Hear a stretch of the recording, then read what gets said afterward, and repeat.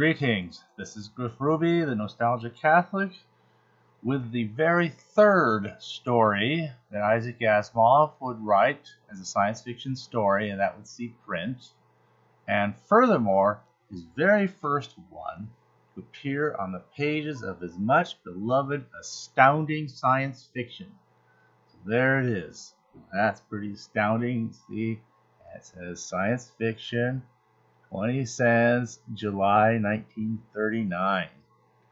So this is it right here. It all started with this magazine, as far as, see, from when he started writing in 1937, and then started making visits to the offices of Astounding Science Fiction, which he could just take a subway and basically get to within a, and back home again within a day from his home there where his family lived.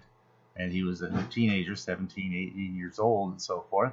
And he would visit John W. Campbell of Astounding Science Fiction. And he was trying to write stories. He showed Campbell his cosmic corkscrew, and Campbell, basically tore it apart. But he did it in a way that was very, very constructive and helped him try to learn what he should do to try to make a story that Campbell would one day be able to take. So he kept writing stories, he kept trying, he got closer and closer, and finally, in December of 1938, he had written a story called Ad Astra per Aspera, from the struggles to the stars. And in January of 1939, John Campbell wanted him to come in and go over the story a little bit, a few pointers, a few things, because he had now finally written something that was interesting, that was well enough written to be worth putting in Astounding, and worth introducing Isaac Asimov as a new writer for Astounding Science Fiction. And generally speaking, the July 1939 Astounding is often taken as the beginning of the golden age of science fiction. Well, at least the first golden age. There's any number of golden ages. So this story, though, when it finally saw print in the July 1939, which would have actually been available sometime in June, issue of Astounding, it had been retitled Trends. And it gets no attention on the cover. Obviously, here's the cover. You see, the picture is for The Black Destroyer by A.E. Van Vogt, and the only other writers mentioned in here on the edge are Lester Del Rey and Ray Cummings. So his story is not mentioned on the cover, and obviously not portrayed there. It is, however, mentioned in the table of contents, wherein you see Trends, Isaac Asimov, there'll be a page number and a small blurb. Let me read the blurb right now, and it says, it's on page 33, okay, it may not be mechanical faults that stop men from reaching the skies. It may be human trends. So, interesting little touch here. So there's the table of contents. Look at that. Inside, there's a little bit of color printing, at least on some pages inside. So that's pretty cool. Now, page 33, it talks about, or mentions this. There it is. Trends by Isaac Asimov. And there's a huge scene. This is a scene from a very critical high point of the story, in which a moon rocket explodes, and there is a crowd of people here who foolishly insisted on being close enough to, too close. And even the police, they said, look, you guys need to stand back. This thing's going to take off, and even if all had gone well, there would have been, you want to be a good distance away, not 10, 20 feet, but like at least hundreds of feet away, maybe even 1,000 or more feet away. And instead, they're standing maybe 20, 30 feet away from this thing, where they would be certain to be hit at least with the blast. And then when you take in the fact that due to sabotage, which I will get to later on here, it will in fact explode rather than take off. People got killed. Well, in the story, thankfully not actual people, but people got killed and many more injured because he just stubbornly stood too close. Now, the guy who launched this thing, who prepared this thing, he had warned everybody, stand back, get way, way back. This is dangerous. They ignored him. The police ignored him. A policeman who said, oh, don't worry about it, never mind what he said, you guys just stay where you like, it doesn't matter. He would probably have been seriously pursued legally, except he is among the deceased. So I guess that lets him out. On the next page begins the story itself proper, along with a splendid little blurb here. And again by Isaac Asimov and illustrated by Orban. The blurb reads, a new author. That's right, we're introducing a new author here. A new author presents a new type of obstacle that may face the first rocket ship's inventor. The minds of men did not always run as they do now. Okay. Now, this story was, while it was a big threshold for him to pass getting into astounding science fiction, overall, it's not one of the more significant stories he has written. It has therefore only been gathered up into the early Asimov, where he tells some of the story about how and when that story came to be written and published and so forth, along with a complete text of it, which, apart from the fact that there's no artwork and no blurbs, seems to be essentially identical. I didn't find any differences worth commenting on, if indeed there's any at all. So, but let's look at some of the things that go on here.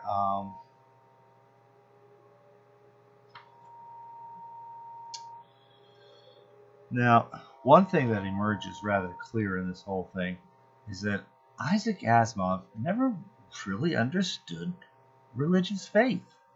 He just didn't comprehend it. I think what it was is, to him, well, you do evil things and God will get you for that, and maybe in the afterlife or maybe in this life by punishing you in some way, or in the afterlife or something, or if you do right things, you'll be rewarded with bliss, blah, blah, blah. You know, I mean, to him that seems to have as much meaning as, well, if you step on a crack, you'll break your mother's back kind of superstition, childish superstition. To him, it all came across to that. And I don't think he ever lost that attitude, even as he goes on to write a rather fascinating volume about the Asimov's Guide to the Bible, where he devotes a huge chunk to the Old Testament, being Jewish, that makes a lot of sense, and then another chunk to the New Testament. So, which is a little bit of a surprise, but okay. Anyway, I think it's kind of fun to have those things, and they make interesting reading.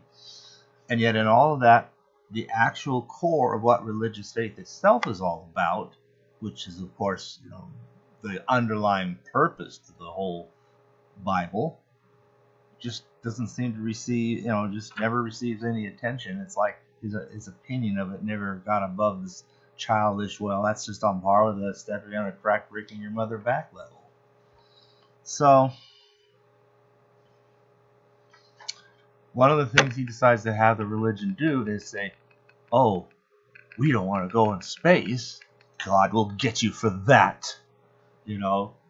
Penetrating the skies of the heavens, you'll invoke the wrath of God, And even weirder, literally every religion on the face of the earth signs up to that.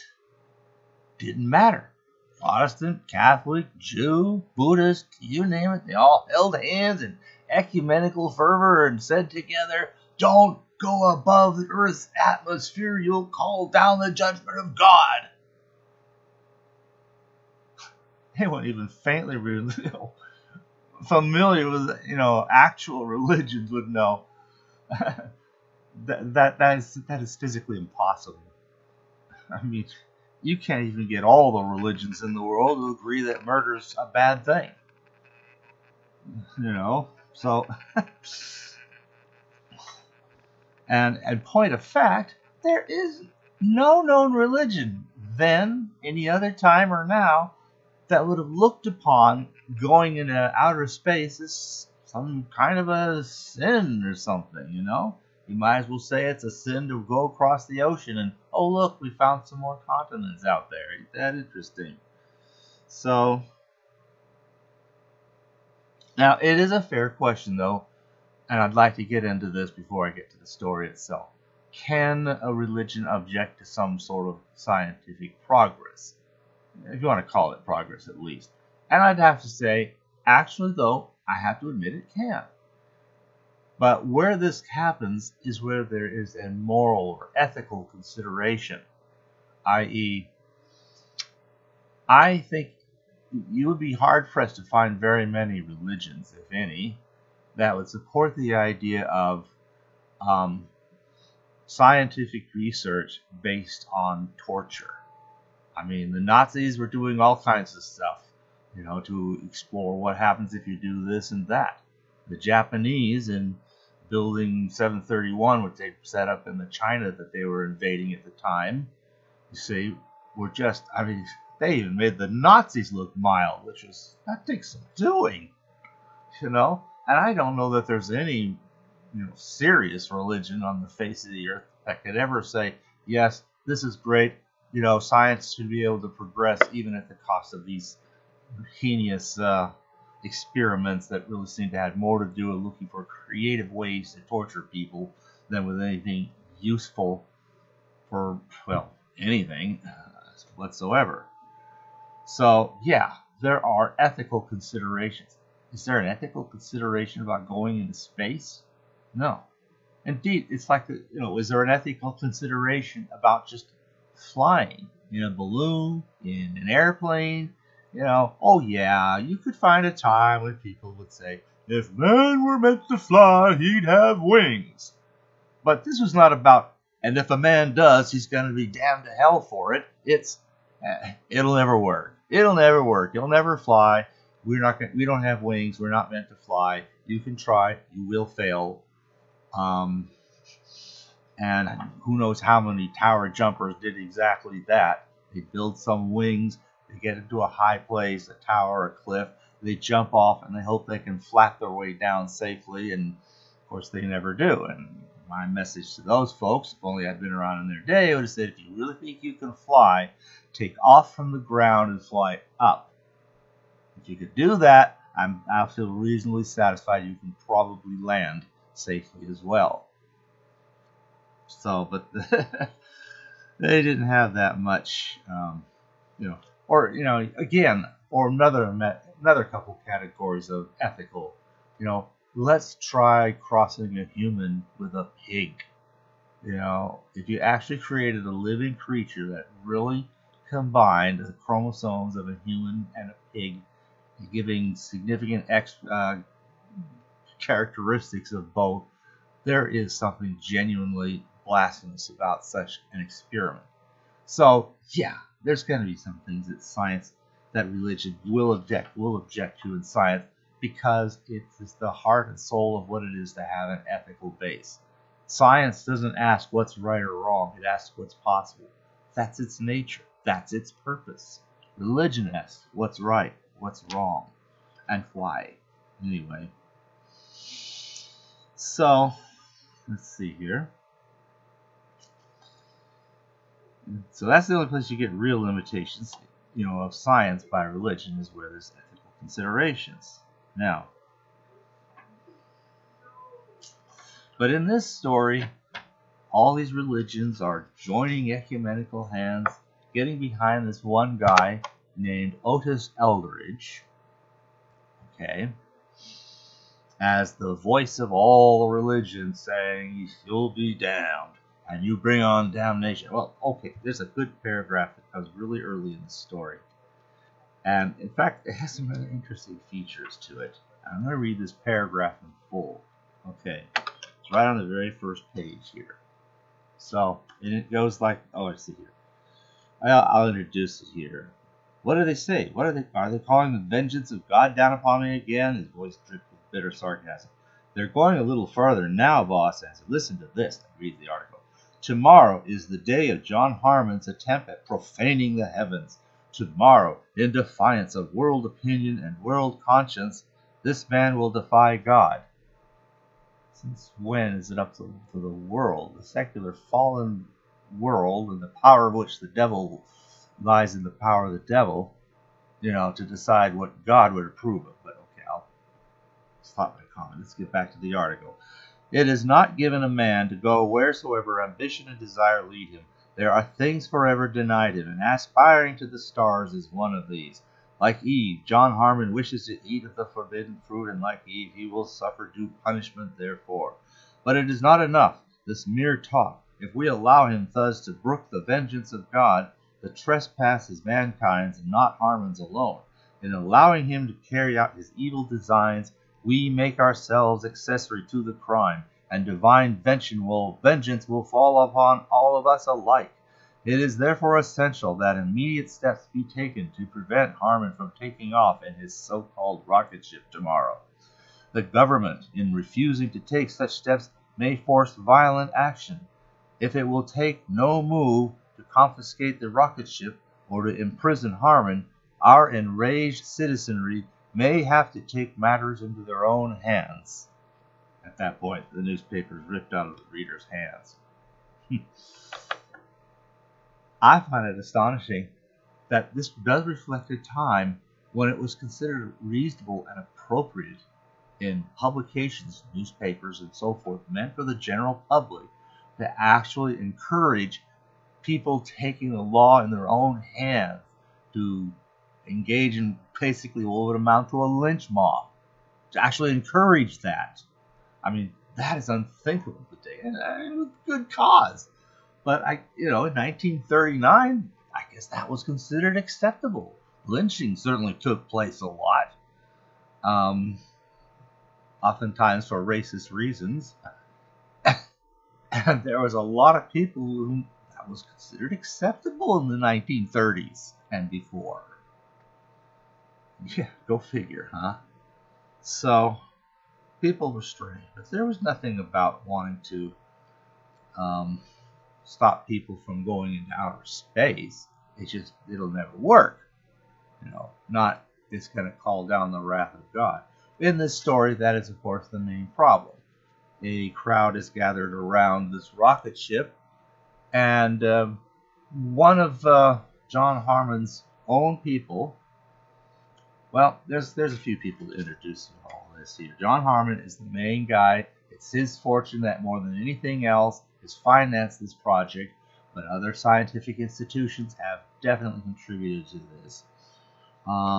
There's a Howard Winrad who makes one last intervention. Look, just, I believe in science too. I really do, but maybe if you could just put this off for a little while, and maybe it won't be such a problem, And the guy says, no, screw you, get on your way.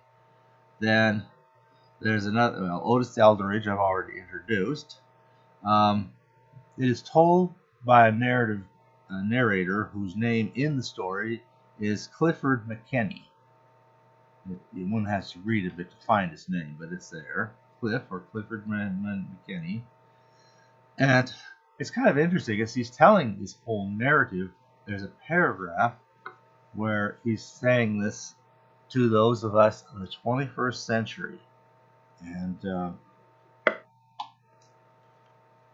let's see here. However, the masses didn't take it that way. It seems strange, perhaps to you, of the 21st century. Hey, he's talking to us, But perhaps we should have expected it in those days of 73. That's 1973. People weren't very progressive then. For years, there had been a swing towards religion. And when the churches came out unanimously against Harmon's rocket, well, there you were. Well, I think we all know what 1973 was really like, or for that matter, how the moon launch actually happened. I find it interesting that when he decides to do his launch, Um, the original launch, it was in July. Let's see if I can find the date. Yeah, July 15th. That's not too far from what day of July in 1969 the actual first, well, man on the moon launch took place. So that's not too bad. He's off by 4 years, and a handful of, maybe a day or two. It's amazing. So he tries to do that, and there's another person among his group called Shelton. He doesn't seem to have a first name that I can find. Shelton's role in all of this was relatively minor, except that he was also a saboteur and had done something to rig the engine so that instead of taking off, it would explode. And so that's why all those, between people dying and people getting injured, it looks like they actually gave counts of 101 people, get one or the other, including obviously the police officer who said, there's no need to stand back, no matter what he says. They didn't stand back, and they were in the blast radius of an exploding rocket. Well, that's the picture we saw on the front of the story. So then it just got stronger and tighter. Never mind the obvious fact that the only people who got punished by any vengeance, if you want to call it divine or what, were those outside the rocket, standing around and not standing back as they were warned. John Harmon is only minimally injured, goes into a hospital, but mostly for bruises and just minor stuff. Apparently the part of the rocket that holds him soft lands in some bushes somewhere, so it's not harmed. He's not significantly harmed. So he's in a hospital some way, and at some point Clifford actually sneaks into the hospital, smuggles him out, and brings him to a whole other state. This takes place in New Jersey, by the way. New Jersey, go figure. Okay. And brings him out to Minnesota. Okay.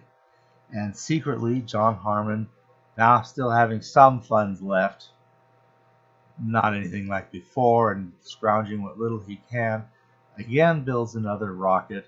In 1978, he is ready to launch this rocket, and he does it so much in secret that nobody knows. But this pendulum, you get these societal pendulums sometimes. Yeah, there are kind of some degree of pendulums society in terms of fads.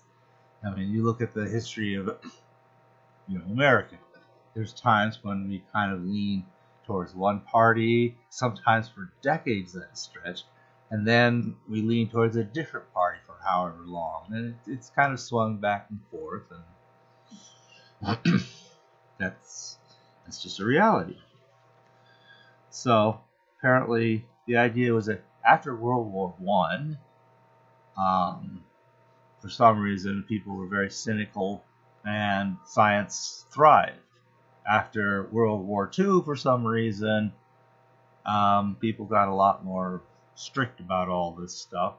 And in fact, after his explosion in 1973, you have all these laws being set up. I mean, Congress, unanimously passes these laws about restricting science to specific subjects. The Supreme Court even upholds it.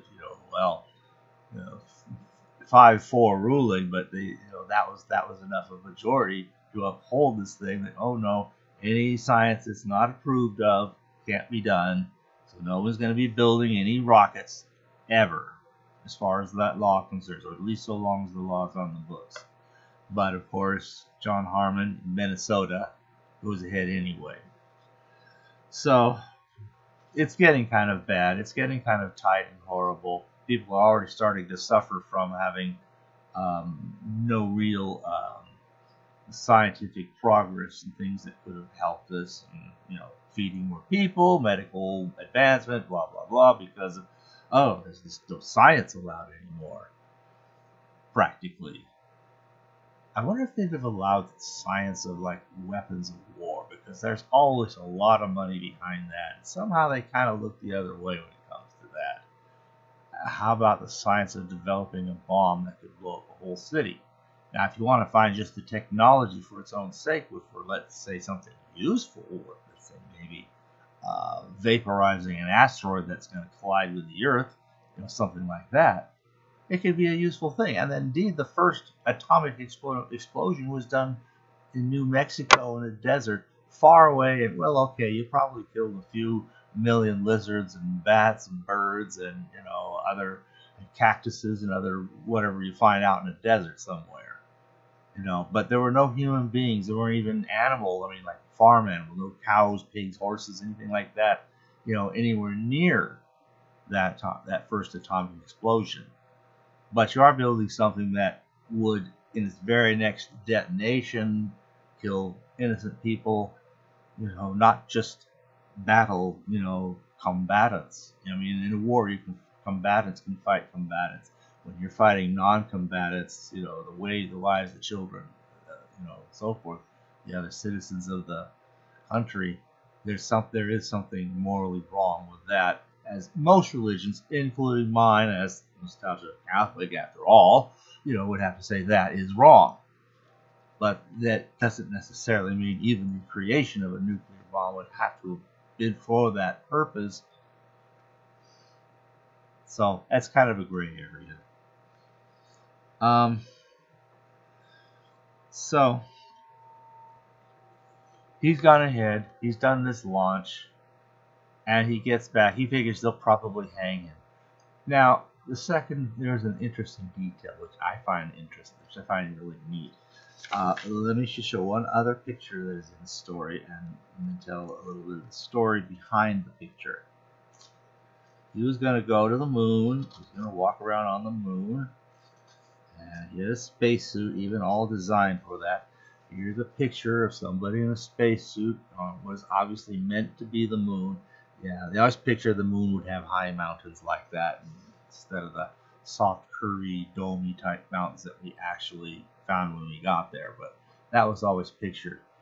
Well, I don't know whether that's just an editorial mistake. Hey, we're talking about a trip to the moon. Let's picture somebody on the moon. Or whether that's supposed to be the intention the guy had and would have done in the first rocket. The second rocket is smaller, simpler, cheaper. It's all he can do just to go around the moon, take a single orbit around the back of it, take some pictures of the backside of the moon and make drawings or whatever else, and maybe, possibly, hopefully, 1 in 10 chance. I'm surprised it's really that good, but he does make it, so whatever the odds were, he made it back home and somehow managed to land softly on the Earth somewhere. Which, according to the story, he does. So he makes it back, and he shows, look at this. Here's a picture of what the back of the moon looks like. Now, it is kind of later on, someday, humanity may do flights where they land on the moon. In a way, kind of anticipating how it was with the Apollos. First, they went around the moon with Apollo 8. And they went around the moon again with Apollo 10, you see. Then 11 and 12, they finally landed on the moon. And actually, Apollo 13, well, okay, they had problems, although the way they flew probably comes the closest to what it did, because those other Apollos actually went into an orbit around the moon for a while and stayed there a while and did some stuff before blasting back towards Earth. Well, 13 couldn't even do that. They just went around the back of it and used the gravity of the moon to swing around and come back and just barely make it back alive. We all know the famous Apollo 13 movie that portrays that very well and with a very high degree of accuracy. So, but the actual walk on the moon doesn't take place. So the drawing is either misleading or it's a portrayal of the dream or intent of the man rather than his accomplishment. So, let's see, what else have we got here? So, ignorance is amazing.